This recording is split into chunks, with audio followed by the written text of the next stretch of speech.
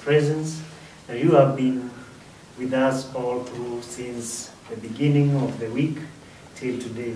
We want to thank you, God, because as we continue with this issue of angelic beings and the spiritual warfare, it's a very tough subject for both of us. But we thank God because He is giving us divine revelation.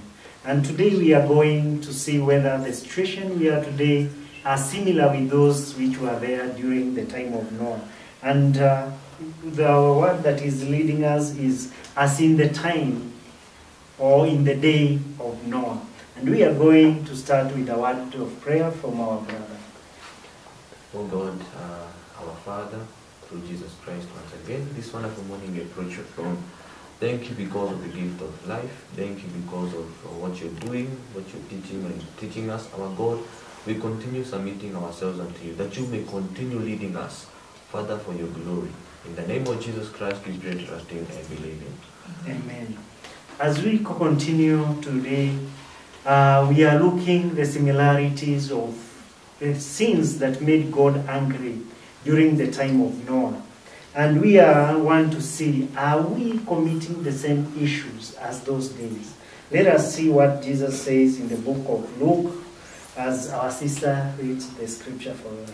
So Luke 17, verse 26, read 26 to verse 29. Just as it was in the days of Noah, so also it will be in the days of the Son of Man. People were eating, drinking, marrying, and being given in marriage up to the day Noah entered the ark. Then the flood came and destroyed them all. It was the same in the days of Lot. People were eating and drinking, buying and selling, planting and building. But the day Lot left Sodom, fire and sulfur rained down from heaven and destroyed them all. Just to add on that, in the book of Genesis 11, it says, as in the days of Noah, the earth also was corrupt before God, and the earth was filled with violence. So we see as the normal life that, like the scripture that you have read, life was taking a normal turn. Nobody saw as if there was something unusual. It was life as usual. People were eating, making merry, and they were seeing life to be normal. But God was saying a different. He is saying there were corruption and even violence. Are we seeing the same situation today? The same case and the same things that happened in those days.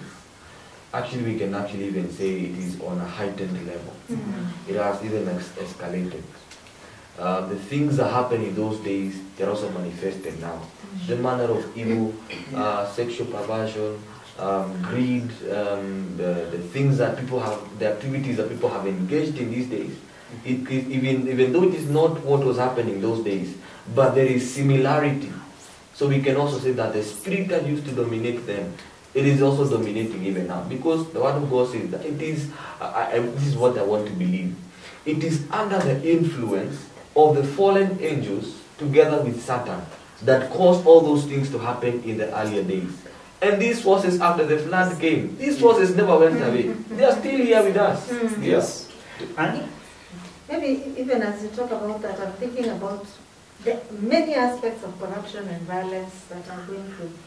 Look back for the last couple of months of what has gone around the world. Things that are coming up that were never heard of. Destruction of cities.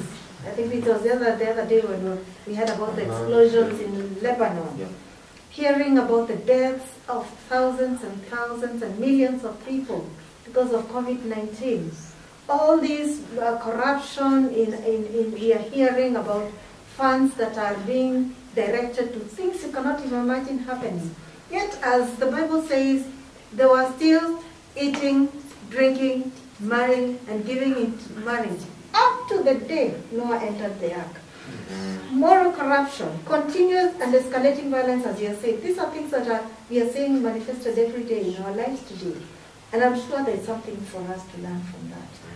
Actually, as we continue, we are also told that especially this time that people are continuing to do things that were done that way. If you read it in the scripture in 1 Peter 2, Peter was telling the newborn Christian, rid yourself of greed, malice, envy, slander, and things of those kinds. Now that you have known God.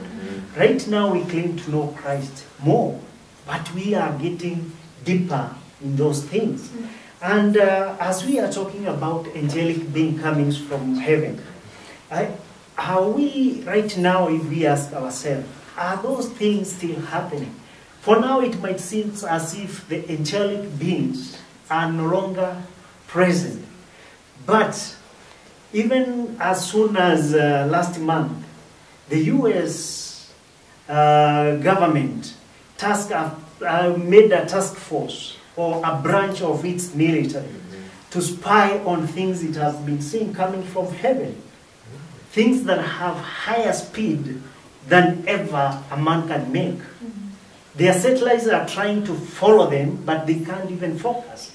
Their largest and the most fast jets that are faster than the sound of they are faster than the speed of sound. Can't even come close to them, but there are things that are sighted there. And it has tasked a military branch, actually has created, because they are picked by satellite, but they can't be able to get onto them. And sometimes we know the speed of an angel. It's like a flash. 1 minute is there, 1 minute is in heaven.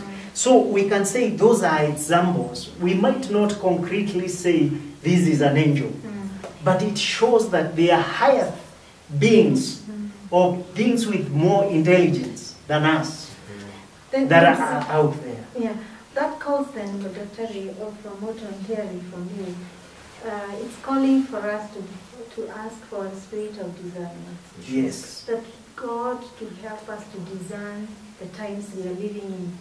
So that as we are living in these days, because God has called us knowing that these days are there, that even as we are living in these days, that we are able to know this is the way that the Lord expects us to live. And we live in it.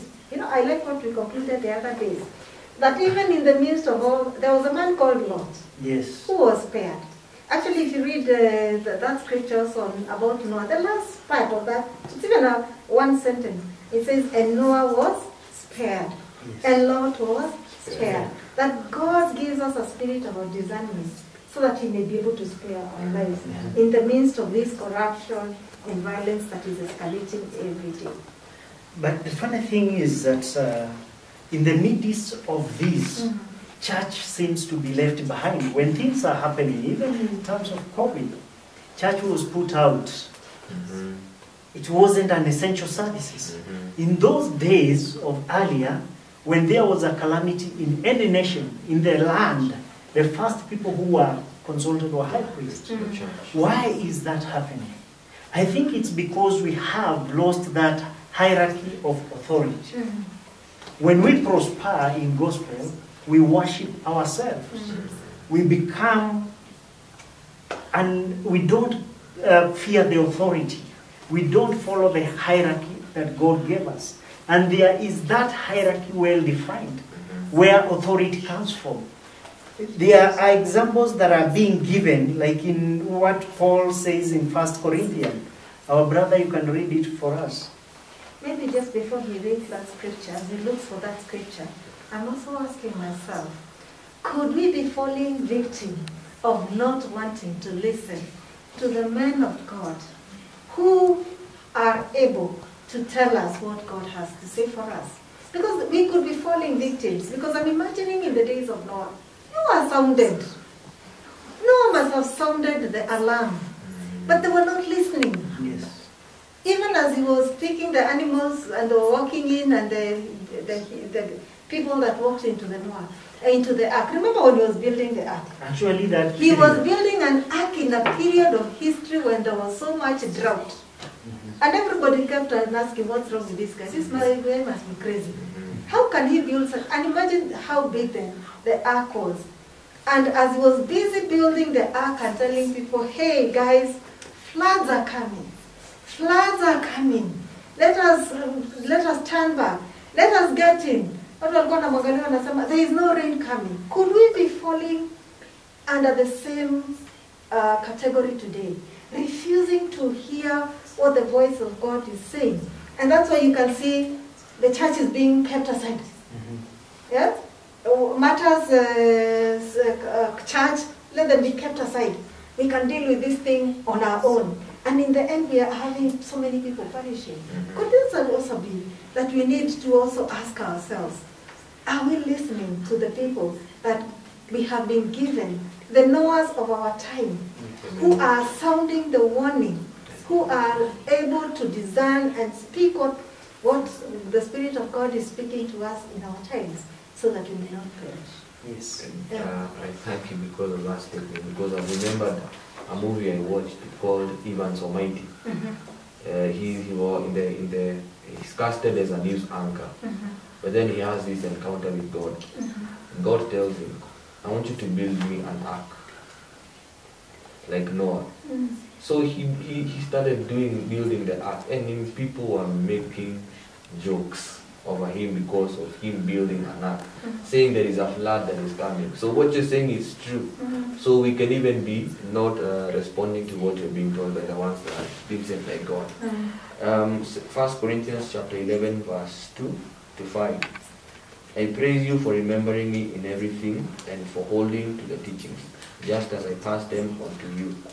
Now I want you to realize that the head of every man is Christ, and the head of every woman is man, and the head of Christ is God. Every man who prays or prophesies with his head covered dishonors his head, and every woman who prays or prophesies with her head uncovered dishonors her head. It is just as though her head were shaved. If a woman does not cover her head, she should have her hair cut off, and if it is a disgrace for a woman to have her hair cut off or shaved off, we should cover her head. She should cover her head. Yeah, as the scriptures have told us, you hear there is a clear-cut authority. Mm-hmm. The head of a man is Christ. Then after that, so it's Christ, man, and woman. Mm-hmm. And there is a way that we have been given when we are approaching both.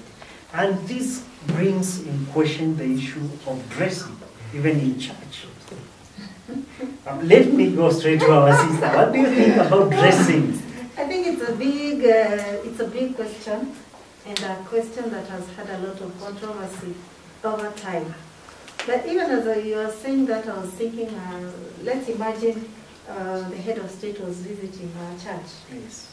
And before he comes to church, there are all these protocols that we have to observe. We have to make sure the place is clean. Even the pavements that we don't scrub, we scrub them, we remove dust, we make sure everywhere is ready. The presidential team will be here to sniff and find that the place is safe for him to be there. We shall make sure that everything is ready.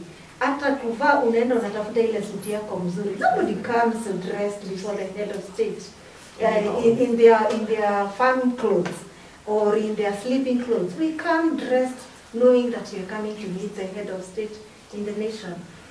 Imagine who we come to meet when we come to church. We are meeting the King of Kings.